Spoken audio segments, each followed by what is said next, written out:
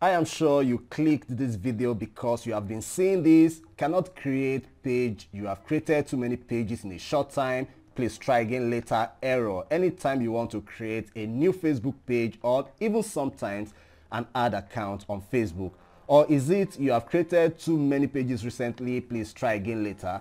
Whichever is your experience, we are going to solve that problem in the next 1 minute in the easiest way ever. You don't have to use a VPN or change your device or any of those stressful ways that many times don't even help. So smile, because in the next 1 minute you will be able to create your new Facebook page. And what if you want to create 10 new Facebook pages on the same Facebook account? I wonder why you will want to do that, but that is not my own concern, because using this method, yes, you can create as many Facebook pages as you ever want to without experiencing the problem again. I'm sure you will give this video a like if I helped you solve this issue. So let's get right to it. You want to come to your Facebook account. I'm using my mobile account here. So you want to come to your profile picture and then you come to pages.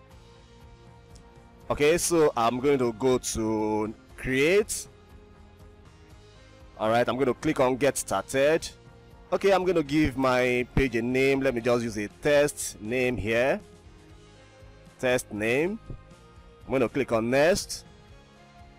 Okay, and here it's asking me my category. Of course, go ahead and pick your category. Let me just go for health and beauty here, and I'll click on create. So here is the problem. You have created too many pages recently. Please try again later. Of course, this is not true because I haven't created any page in a while. So how do I fix this problem? You don't really have to use a VPN or anything stressful. Just go ahead and report the problem to Facebook using the report a problem option. So first, take the screenshot of the page because we will be adding it as a proof of the problem we are trying to solve. Then there are two ways to access the report a problem option. You can just shake your phone to access the option, or you can go to the report a problem option manually. But here I will just shake my phone here and the option to report a problem will open up for me.